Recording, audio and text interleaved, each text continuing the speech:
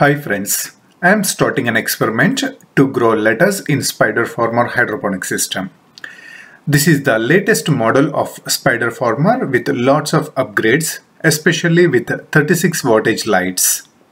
I recently published a video calling out all the upgrades in this 2023 model compared to the previous model.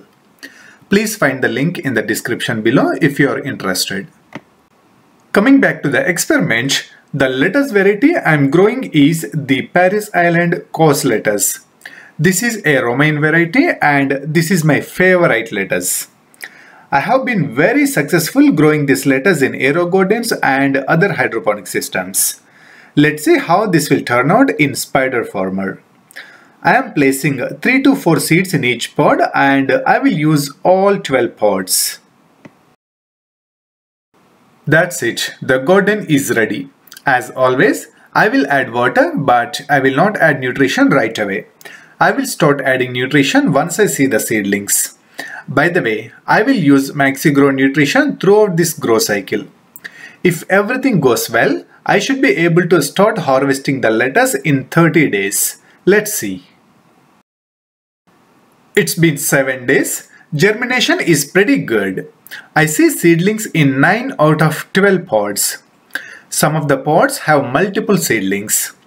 Now that I see the seedlings, I will start adding nutrition. As I mentioned earlier, I will use MaxiGro nutrients throughout this grow cycle. MaxiGro is dry nutrients. I will dissolve these dry nutrients into some plain water and dump the nutrient solution straight into the bowl.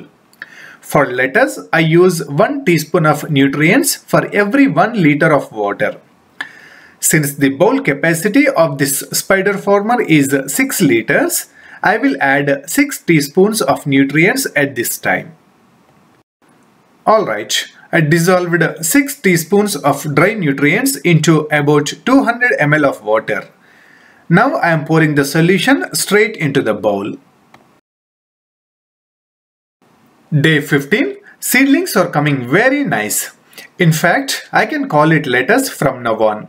All plants are developing multiple leaves and they are growing very well. Lettuce plants usually take more time to establish well, but once they are well established, they pick up the growth really fast. Day 25. Look at this beautiful and dense garden. It is coming excellent. Wow, lots of lettuce. This is the same growth I saw when I was growing in Aerogarden Harvest. Wider and stronger leaves. I should start harvesting lettuce and I should be little aggressive. Otherwise, it is going to be very overcrowded with 12 plants in this small garden. I see very similar growth on all 12 plants. So it is very clear that the light is strong and the light distribution is excellent to all the plants. Day 30. Look at my lettuce farm. I can make multiple salad bowls. It is time to start harvesting this beautiful lettuce. It is very easy to harvest this lettuce variety. Just pull the leaves sideways and pull them one at a time. Easy peasy. I always enjoy all my lettuce experiments.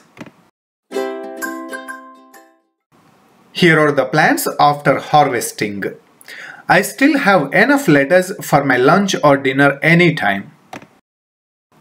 Day 33. It is pretty much harvesting and harvesting from this point.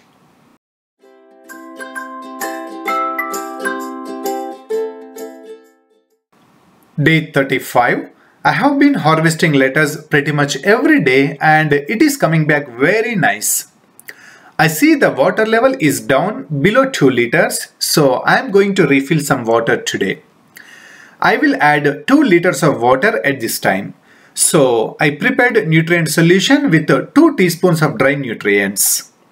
First I am adding the nutrients, then I am adding water. As I mentioned earlier, I have been using 1 teaspoon of MaxiGro nutrients for every 1 liter of water.